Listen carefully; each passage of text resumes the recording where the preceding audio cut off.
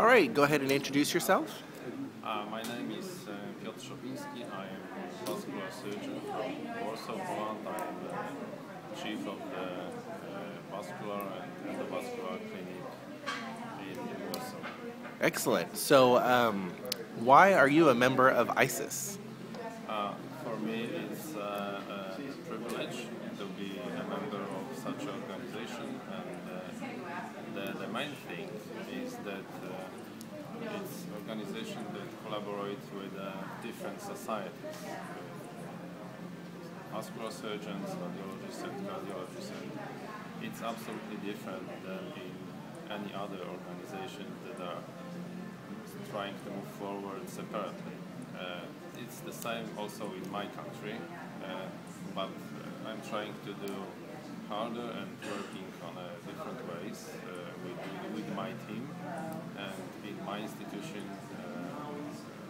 radiologists and vascular surgeons are working together, and we are trying to do all procedure together or separately. It doesn't matter for us. The patient is most important for everyone. That's why the idea of society is so important.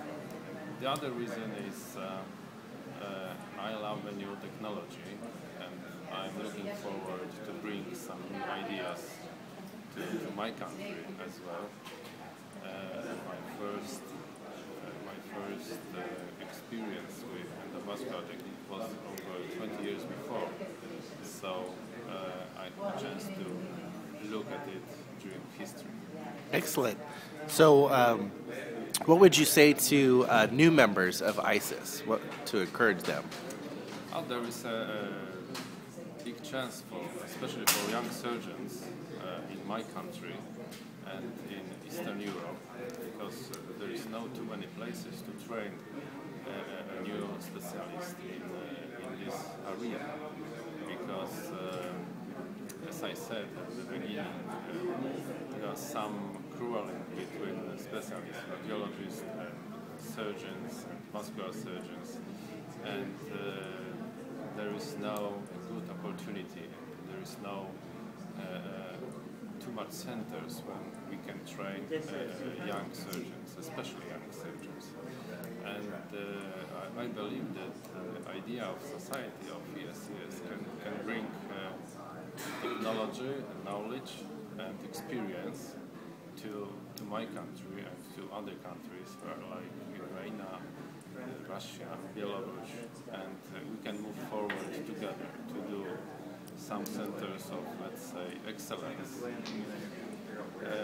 in Poland and spread the idea of ISES not only in my country but to the Eastern Europe. Great. So, have you been to endovascular summits before? Sorry? Have you been to an endovascular summit before? Oh yes, certainly. It's my third or fourth. For the first time I've been in Buenos, and then in Russia, in Split. This year I've been visiting Puerto Rico, and this is my fourth. All right. Unfortunately, I couldn't go to Sydney last year because of terrible winter storm in Europe, so I lost my tickets and opportunity to be there. So, what is it about the endovascular summit that you like?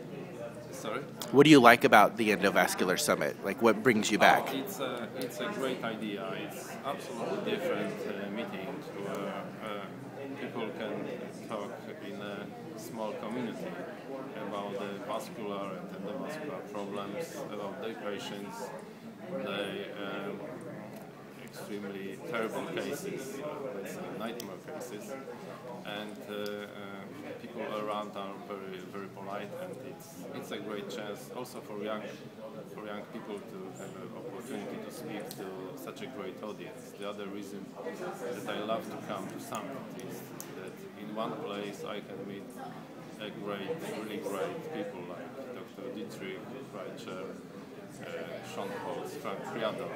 By the way, I met for my first time a great idea of endovascular surgery in Paris during PCR in 1994 or 5, I don't remember, when I bought my first book of vascular surgery from Frank Criado with his dedication. It gave me a chance, opportunity to look forward for the idea of endovascular training.